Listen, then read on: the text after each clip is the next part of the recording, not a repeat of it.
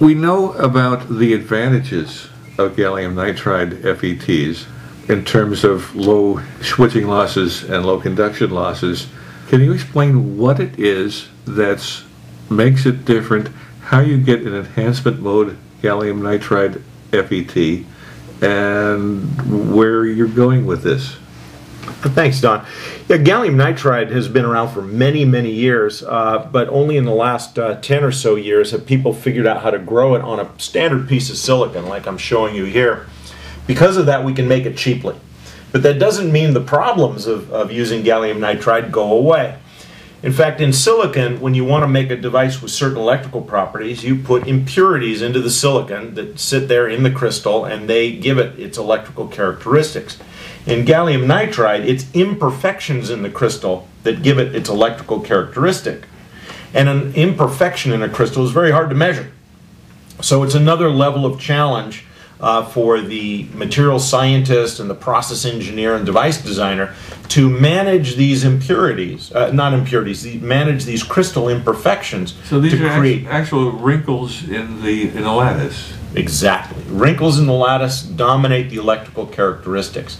And EPC has harnessed that to produce devices that compete with power MOSFETs. And ours are enhancement mode. They operate just like a power MOSFET, but with about 10 times better performance. All right, these are our devices. You can see our tiny little 200 volt device there, and there's a larger 200 volt device. These are 40 and 100 volt devices. They're about 6 to 10 times smaller than the silicon devices that would have the same on resistance, and they're much, much faster switching speed. This is our package for our new 600 volt device that we're just now starting to beta test. And again, that's maybe 1/5 the size of the smallest package you can get an equal 600 volt device in. We're showing a 6-inch wafer that actually has more than 10,000 these little gallium nitride transistors on them. You can see that they're very, very small. They have solder bars on top for flip chip mounting. All of our devices are flip chip mounted because they don't need a package, because the gallium nitride is self-passivating. So you don't need a plastic encapsulant to protect it from the environment. This is a 48 volt in, 12 volt out, isolated 8th brick power supply that EPC has built using our eGAN FETs. You can see the 4 FETs right here for the primary side, and then the 4 FETs out here for the secondary side.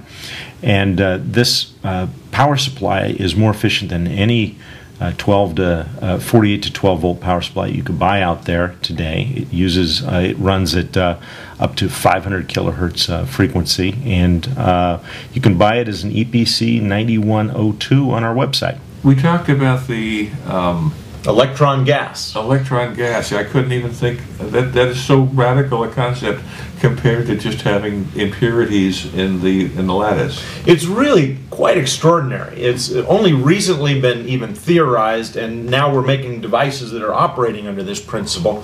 You actually create an electron gas right under the surface that's quantum mechanically confined to the surface, so it actually has two-dimensional properties.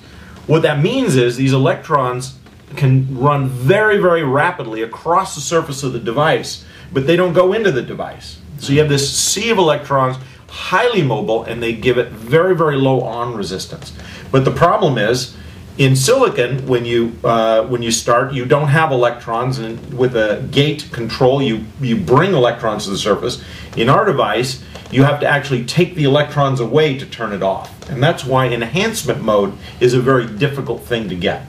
Actually, taking away, that's depletion mode. So how do you get to enhancement mode?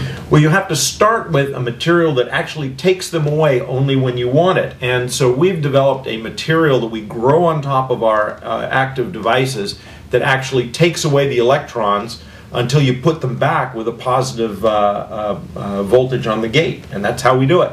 All right, well, EPC has just this week introduced a new book, Gallium Nitride Transistors for Efficient Power Conversion. And we talk about the technology, the various topologies of power conversion, and how gallium nitride will improve your efficiency.